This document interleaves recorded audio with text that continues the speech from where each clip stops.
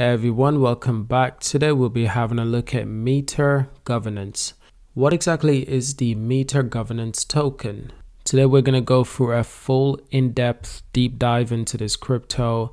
We'll also go through a price analysis and price prediction. And currently the price of the token is $3.70. So we're going to have a full depth review of this. The circulating supply is actually incredibly low at 1.3 million coins in circulating supply. In total supply, there are 40 million coins. Now the coin has been doing really well in the last month. It's gone from a low price of $1 flat to as high as it is right now. At some stages, it was high as $3.90. That's incredible. So it's getting extremely close to the $4 mark. So we're going to have a look at that. Have a look at the possibility that it could achieve $4, $5, maybe even $7 or $10 in the near future. But of course, the first thing we have to understand is Meter itself. It's a layer 1 permissionless, low volatile cryptocurrency without collateralization, oracle, or regulatory risk. It's fully decentralized as well. Anyone can create Meter through proof of stake mining, but no one can manipulate it. Thus, it avoids counterparties and regulatory risk. No collateral needed. Collateral is not necessary to create Meter, making it immutable to smart contracts, collateral volatility, and oracle risk. So this crypto stands to be fast and secure. Meter processes thousands of transactions per second with HotStuff consensus, so transactions are confirmed almost instantly. But how does this crypto work exactly? That's a really good question. Well, it uses an innovative economy and consensus design that separates currency creation, proof of work, and record keeping proof of stake. Its value is supported by a price of 10 kilowatts per hour of electricity, which is more stable in purchasing power than any other fiat currency in the world. So Meter stands to be the future of multi-chain. It says so on their website, high-performance blockchain infrastructure that scales and connects to the financial internet. It's backed by a few well-known participants such as Pantera, DHVC, AU21 Capital, GBIC, and of course you can sign up for their newsletter. They're on Twitter, Telegram, YouTube, Discord, Reddit, and Medium. On their website, they have a really cool way of explaining to us their plans. Starting with number 1, consensus and front-running resistance Ethereum scaling. So Meter SDK, which is the software developers kit, is built on top of the state-of-the-art HotStuff consensus, scalable to thousands of consensus nodes while supporting thousands of transactions per chain. And that's just inviting people to become validators. Next up, we have interoperability. Meter Passport is a N-way blockchain. Routers can allow both assets and smart contracts to travel across heterogeneous blockchain network. And next up, we've got number 3, crypto native stability. Meter's built-in mass stability gas token is created by proof of work and supported by global competitive price of electricity. It aims to complete Satoshi's original vision of a sound money independent of the fiat system. It says here, word for word, Meter is fully compatible with Ethereum at RCP level, brings over almost all of your Ethereum dApps with almost no changes. Unlike other layer 2s, DEXs built on Meter are fast,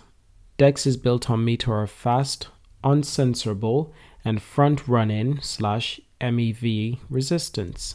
Now the use cases are actually really important for Meter.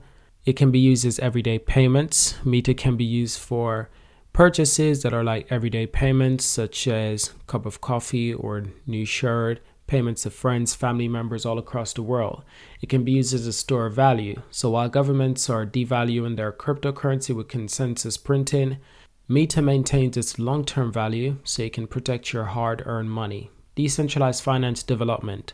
Meter is a programmable layer 1 infrastructure that can be used to secure medium of exchange for DeFi apps or a sidechain for other blockchains to allow value interactions across crypto assets. So that's just a quick summary of some of the use cases for this crypto. Now, because they focus so much on high speed, their throughput is actually 1200 TPS, which is basically 1500 transactions per second. So it says here, Meter currently supports around 1500 TPS per EVM chain. This limitation is from EVM itself instead of consensus. Meter scale horizontally by supporting parallel chains and multiple VMs. Instant finality, 2.4 seconds. Enjoy deterministic transactions on Meter. All blocks on Meter are fully finalized with average 2.4 seconds block period. Now what's great is that they got more information on resistance, the HotStuff consensus protocol, scalable to 1000s of validators, scalability solutions. They've got plenty more that's going on, plenty more to learn about. Now as for now, it looks like they've got two dApps. That's the Meter Passport and the Vault Swap or Vault Swap. So that's this site right here. Looks like it allows you to swap token, kind of like Uniswap. And there is the Meter Passport. And this just looks like it's some sort of swapping system. And this just looks like another form of swapping system for token, or at least a wallet. Most likely a swapping system because it has converters right here. Now obviously long term, I do want to see more dApps being built upon Meter. That would be actually quite fascinating. More value to the network, more value to the crypto itself. So that'll be fascinating to see. Now aside from that, what we can do is go for a quick price analysis and price prediction. So we know what's been going on for the last month. It's been on an absolute rally. It's been doing incredibly well.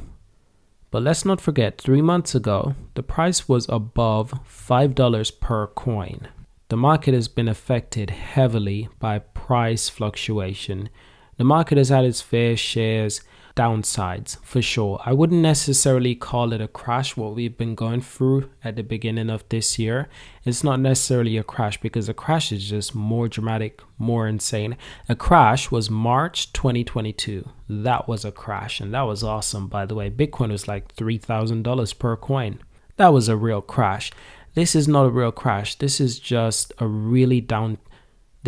big downtime for crypto market in general, for the global crypto market.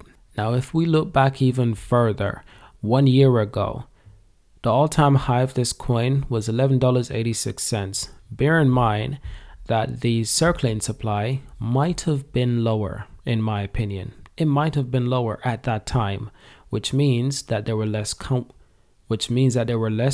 in circulating supply, which means that the value was significantly higher. So that could be one of the reasons why we're seeing such a high price around this time. Another theory is that November was a really great time last year for crypto. Obviously, August, September, October were great, but November was also good as well. We've seen the crypto market did well in November. We see the traditional stocks and shares market did well in November as well. So it's no surprise that this token was doing well in November, specifically last year. No surprise at all. But long term, you can expect eventually there will be a day when all 40 million of all the tokens in total supply to be released to the public. But even at that rate, that is still extremely low for many crypto. So I still have high hopes for this crypto.